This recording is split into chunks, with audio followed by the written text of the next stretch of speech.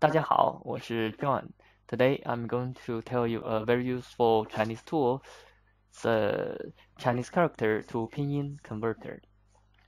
It's very useful, and you can find this tool on this website, purpleculture.net. You can find the link in the information box below the video.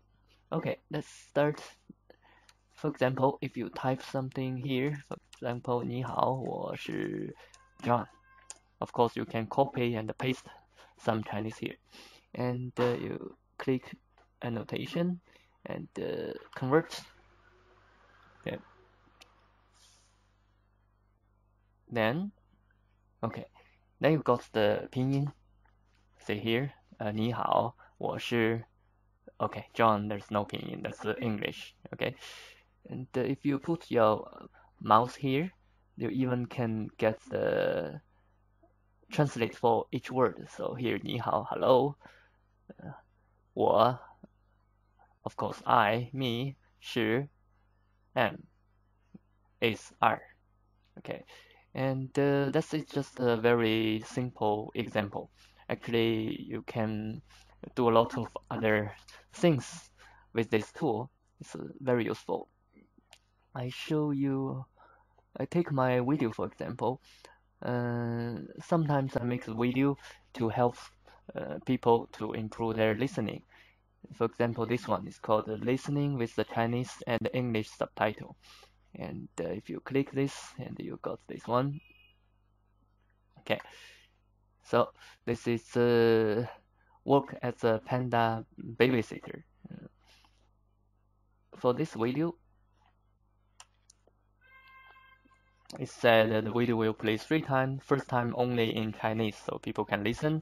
And second time is with the Pinyin and Chinese character subtitles. And third time is the Pinyin, Chinese, and English. How can I make this Pinyin and Chinese character subtitle? I just use that tools. I show you one page. You see here. Okay, so here that's Chinese and the Pinyin. Okay, I show you how can I do that. How can I do that?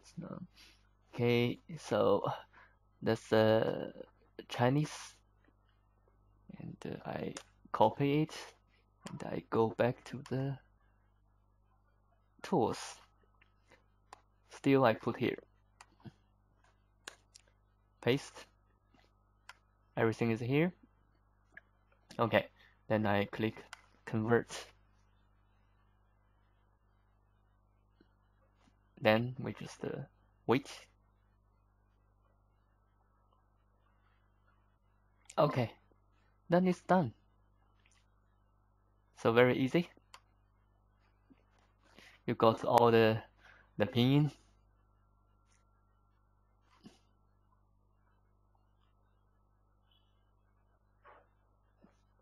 Okay, if you notice, the pin is marked with different color. For example, the second tone is this color, the first tone is red color, and that's blue color to make it very clear. When you read it, it's very clear. Okay, some word if you don't know, for example, 熊猫 is panda, you just click this panda. Okay, so here is the panda, and you can find on the right side vocabulary list. It's already have this 熊猫, the explanation, also the example. And if this one 饲养员, you can click here, then it come here. For example, 幼年 is childhood. Okay, so you can make your own vocabulary list. You can save it to the Word documents, or you can make your worksheet and flashcard. I have already made them, so I just show you. This is a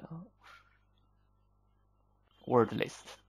熊猫 panda, classifier is 只, and that's example. 饲养员 体力. That's all the words from this article. And this one, that's the flashcard.